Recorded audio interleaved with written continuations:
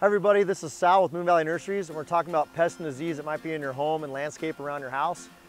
One of the things that we occasionally see come into the nursery is what's called aphids. If you're familiar with them, you absolutely know what I'm talking about. They do a doozy on your plants. So one of the things we want to talk about is how to identify it when we see it brought in the nursery. If you're not sure what you got, please bring in samples, bring in pictures, bring in the leaves, bring in the flower buds, whatever you think that they're on. You can bring it in a Ziploc bag so it doesn't get all over your car, but we'll take a look at it and identify the plant and what it's on, and we can usually tell from there.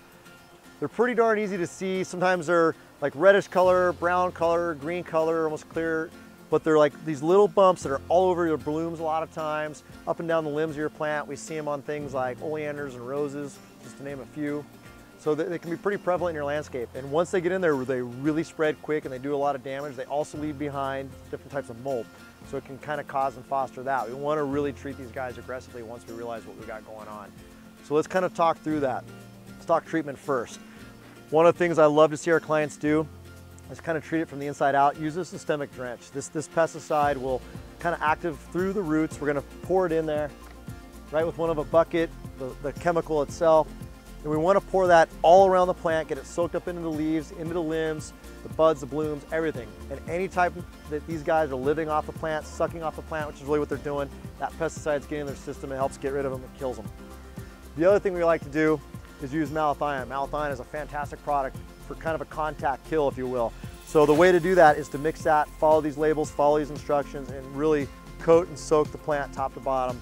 So we're going to treat it from the inside out with that systemic, and treat it over the top, contact kill, if you will, with the malathion. So this works excellent for that, and I strongly recommend the moment you see it come in so we can help you get that going. The next thing we need to do is really kind of check on your watering and the health of the plant. So let's go through and we'll ask questions about the plant, where it's at in your yard, what it is, how old it is, and get your watering fixed. That also aids for preventative maintenance in the future, which is super important. And last but not least, we really need to make sure your plant's getting fertilized.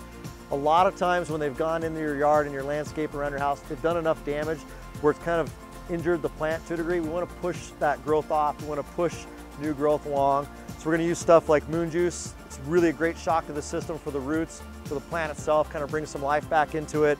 And then moon dust. Moon dust is really meant to push new growth, new blooms, as well as a little bit of roots. But we really want to put those two together and get your plant going.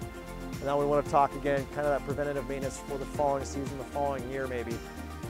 Really watch your watering. Come see a nursery pro. We've got amazing watering guides. We can see if it's an old plant, new plant, give you the best advice possible.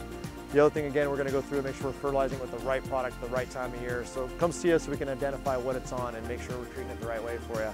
But if you guys ever encounter this pest or anything else in your yard, you have any questions, or you just want to walk through this amazing nursery, we've got a great place, guys. Come and see us. We're glad to see you.